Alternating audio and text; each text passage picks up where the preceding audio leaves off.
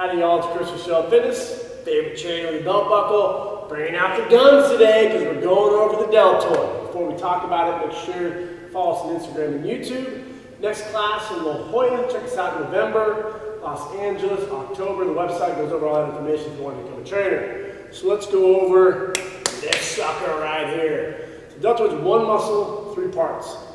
We have the anterior, the medial or lateral, and then the posterior. Probably pretty familiar with a lot of the exercises in the gym. Front raises for the anterior part, reverse flies for the posterior. But let's talk about the origination on the deltoid. So the anterior portion is the lateral third of the clavicle.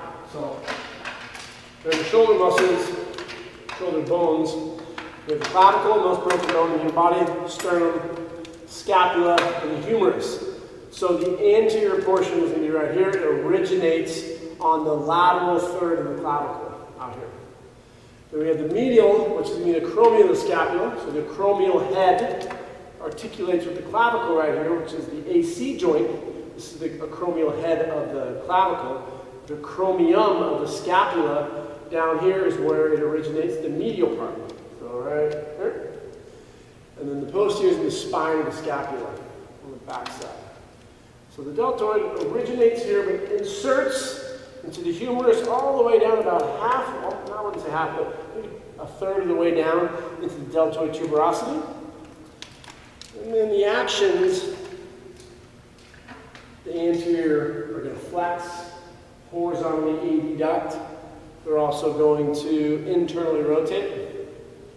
The medial is going to abduct. Now this one's interesting because the first about 15 degrees is the supraspinatus.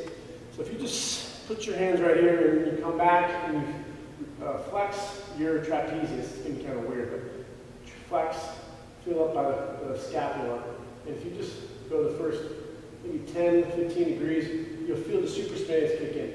The medial deltoid isn't starting to work until about 15 degrees into 90. And then the posterior is going to be extension. Here, horizontal abduction, a little bit of scaption, as well as external rotation. So those are the four actions of the posterior. Scaption is going to be horizontal about 10 to 15 degrees in the transverse plane. So the posterior will be helping a little bit with that as well. So exercises that we like to do: flexion, bench press, push-ups, chest flies, all for the anterior portion.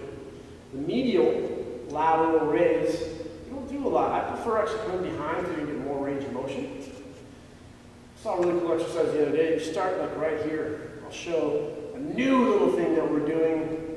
3 cool exercises for Instagram. So you get like a block, put it right here, and just work on that part of the exercise with the dumbbell. So you're really just targeting the medial portion. And then for the posterior, obviously, reverse flies, then over reverse flies here, rear delt.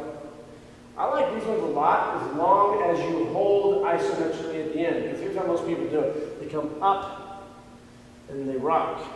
So I like to hold and come down super slow. Make sure to protract, get your scapulas off the back in this position. So when you're here, all the way down, protract off the back.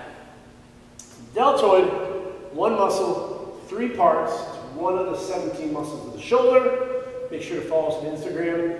Check out Belt Buckle Tuesdays. Belt Buckle Tuesdays coming at you.